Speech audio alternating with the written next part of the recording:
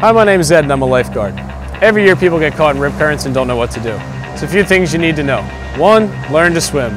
2, always swim at a lifeguard protected beach. And 3, never swim alone.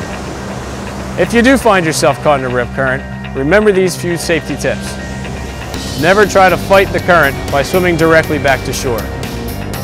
Remain calm to conserve energy and think clearly. Never fight against the current.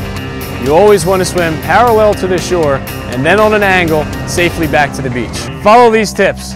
It just may save your life. Remember, when in doubt, don't go out.